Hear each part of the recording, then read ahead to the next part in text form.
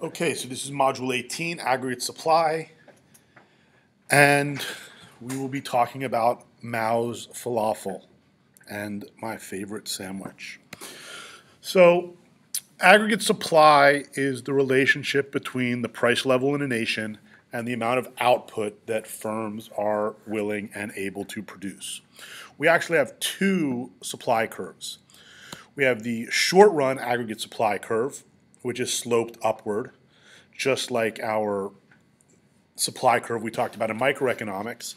And we have the long-run aggregate supply curve, which is vertical. And we'll talk more about both of these and the reasons why as we go through this and in the next few days. So just like all the curves that we've talked about, aggregate demand, supply and demand, the short-run aggregate supply curve can shift left or right. For right now, let's just worry about the short-run curve. Any increase in aggregate supply means that producers are willing to produce more aggregate output at any price level. So as price level in the economy goes up, producers are willing to produce more goods, and that will mean a rightward shift in short-run aggregate supply. And on the other hand, a leftward shift means that the price level in the economy is falling and businesses are no longer willing to produce at the same level of output, and so the curve will shift left, as you see in the panel on the left. Now, there are four factors that shift the aggregate supply curve, okay? And you will see where this is going, hopefully. The first one is productivity. As workers become more productive, they're able to supply more. What will cause workers to become more productive? Better education. They could be happier workers, learning new skills, things like that. So productivity will shift the aggregate supply curve, increase to the right. Decreases in productivity will shift the curve to the left. The next are input costs. If we're talking about a falafel shop, price of soybeans goes up. That's going to decrease aggregate supply. The number one input cost, all of you should know this by now, nominal wage. If wages go up, nominal wages go up, aggregate supply is going to decrease. And if nominal wages go down, which rarely happens, but if that's the case, aggregate supply curve will shift to the right. Next factor is technology. Increases in technology will shift aggregate supply to the right. Very rarely do we have technology move in the opposite direction, but if a machine breaks down or things like that, you will have a leftward shift. But for the most part, technology is going to cause an increase in aggregate supply, improved technology. And then finally, actions of the government. And so you can see our little mnemonic here, PITA, PITA. This is how you can remember the factors that shift the short-run aggregate supply curve. What do we mean by actions of the government? This is when the government either imposes a tax on businesses or they offer businesses subsidies. So, if the government wanted to encourage more falafel production, they would give falafel shops a subsidy.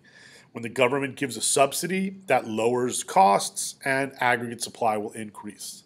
And on the flip side, if governments decide to tax businesses, that's going to increase costs and aggregate supply will decrease. Okay, so important that you remember the factors that shift the curve, PITA, PITA.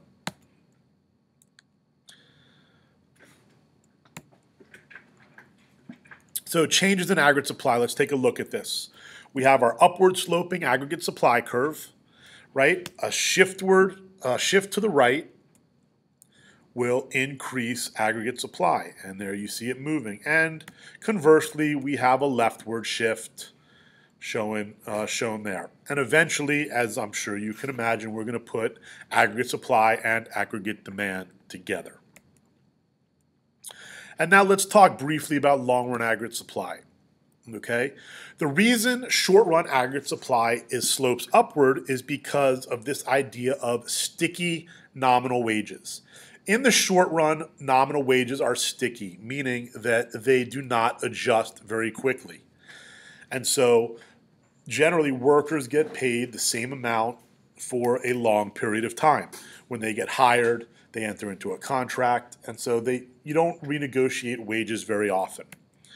And so what happens is, if output increases by 5%, and nominal wages stay the same, that's going to encourage firms to produce more. But if nominal wages had time to adjust, and so prices increased by 5%, and nominal wages also increased by 5%, what's happening to the profits of businesses? It remains the same.